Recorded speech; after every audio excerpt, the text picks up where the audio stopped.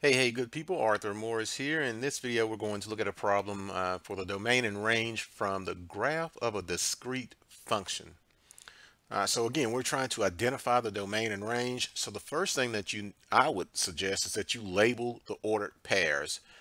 So this point at the bottom here, bottom left, we have -3. Go to the 3, left 3 times. So the x is -3, and then down 3. So that ordered pair is -3, 3. And then the point up in this second quadrant here, we have -2 go up 4. So that ordered pair is -2, 4. The point right beside it, we don't go left or right from the origin, so the x is 0, but we go up 4, so the y coordinate is 4. And then in the fourth quadrant here, we go to the right 4 and down 2, so 4, -2. So again, your domain would consist of your x coordinates, or your first elements in the ordered pair. So we have -2, -3, 0, and 4. And it doesn't matter which order you put those in. It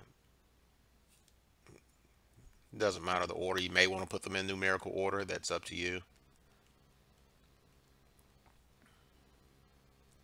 So just the first element in each ordered pair would represent your domain.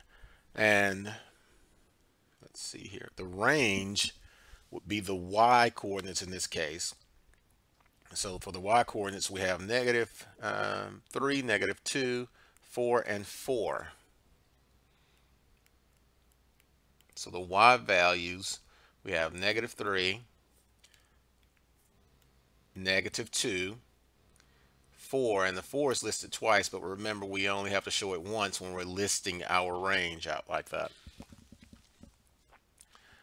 And that's all you do. Label your ordered pairs and then identify your domain by writing the first elements of each of your ordered pair in one group.